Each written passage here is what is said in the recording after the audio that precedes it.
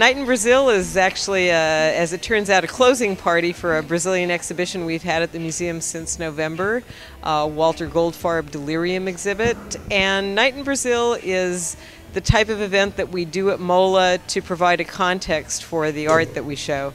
What we try to do is give people an idea of the countries where we have the art from. So from Brazil, and we tried to show people the music, the dance, a little bit of the culture, because art's not produced in a vacuum.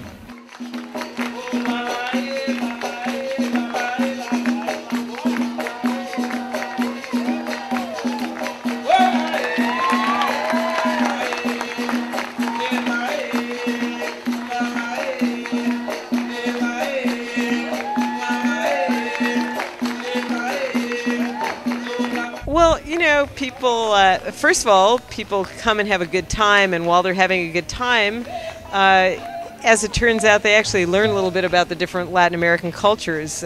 We do things like a night in, we've done a night in Oaxaca, we've done a night in Chile where we actually had horsemen here, we've had night in Havana, and coming up in June 21st we're going to have another night in Cuba because we're opening 2 Cuban exhibitions mid-June. So what we try to do is use the Nights In series to provide a context for the art.